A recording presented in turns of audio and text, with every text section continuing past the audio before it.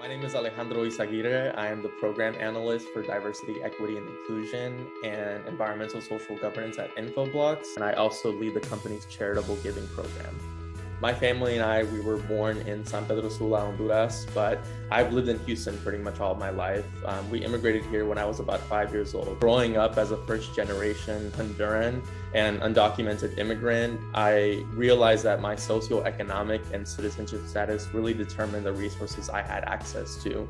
My freshman year of high school was around the time where President Obama initiated the executive order for deferred action for childhood arrivals, known as DACA.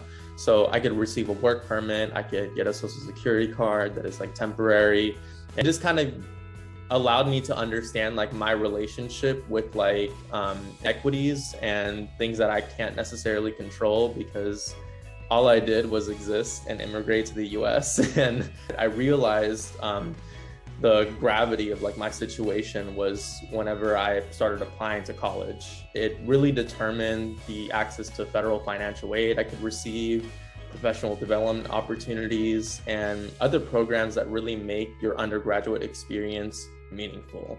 And I think that my experience with educational inequities is something that really motivated me to pursue a career in diversity, equity, and inclusions.